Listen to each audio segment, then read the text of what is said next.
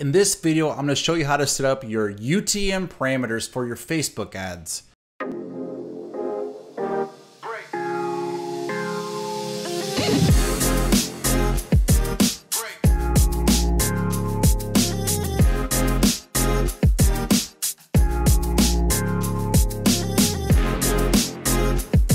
Now, when you're setting up your Facebook ads and you start running a ton of campaigns, you don't know where the data is coming from. What you can do is you can set up UTM parameters to track where those leads are coming from, specific campaigns, specific ad sets, and even down to the exact ad and even the placement. You can find out, are these leads coming from Facebook? Are they coming from Instagram, the stories, reels, which ad, which creative? There's so many different things involved when we're running ads and so many variables that you just don't know where these leads are coming from. Well, the way we do this, we set up UTM parameters that basically whenever a lead comes in, it gets attached to the lead record inside your CRM or your database just to show us where that lead exactly came from.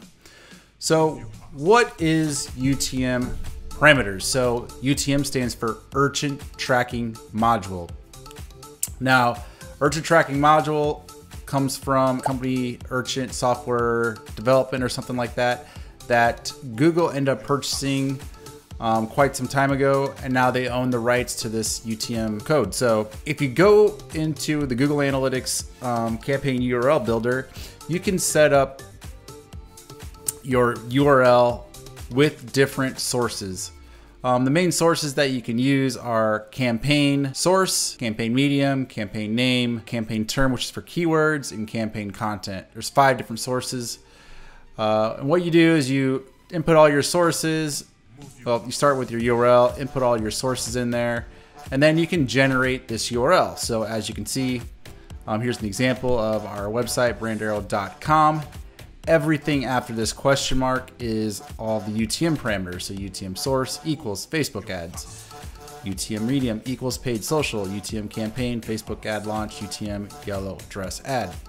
So now that we have that URL generated, we can just simply copy that and we can bring it over into our Facebook ad. But there is an easier way. And actually a way more accurate way. So as you can see, this is a very manual process, going in and let's figure out which ad it is and talk about the content, and it could be a long laborious process. So if you're creating ads in Facebook and you go into your ads manager, we're on the ads tab.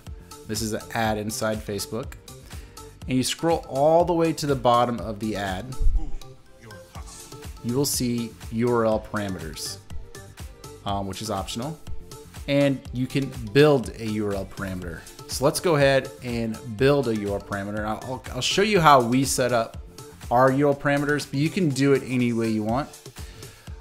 So with campaign source, what we like to do here is choose placement. So placement will tell you whether it's coming from Facebook, Facebook newsfeed, stories, Instagram newsfeed, Instagram stories, Instagram reels. But it'll pull that in dynamically, so we don't have to, manually build out these URL parameters for every single ad we're running. Very cool. I mean, when you're running an ad, you have the ads being placed all over Facebook and Instagram, and you won't know where it's coming from unless it's set up this way. So we usually put placement there. Now for medium, we usually use ad set name. So this kind of gives us an idea of what ad set we're using. Typically ad sets contain our audiences. There's other things that we might have going on inside the ad set, but that helps us know what ad set the lead came from. The next thing, campaign name. You call this Facebook ads. Actually, you can even upgrade this to meta ads, since now it's Facebook's meta. This is just the generic campaign that these ads are coming from. You can get more specific too if you're doing a specific launch or another campaign that you're running.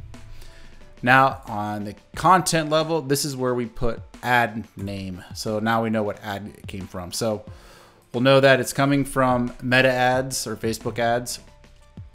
We'll know its source, exactly where it came from Facebook, Instagram, Reels, Stories, whatnot. We'll know what ad set it came from, and we'll know the actual ad it came from. So it'll show you a parameter preview down here. All you gotta do is hit apply. And now that URL parameter is set up down here. And what happens is it automatically adds that parameter to your URL, and it will start tracking these new UTM parameters in your ads. So that's half the battle. You also have to set up your landing page and your CRM or database properly to able to capture this information. And I created some other videos where you can go check that out. So highly recommend you set these up on your Facebook ads, especially now with all the iOS tracking issues. This will give you more in-depth, detailed information on where your leads are coming from so you can make better marketing decisions.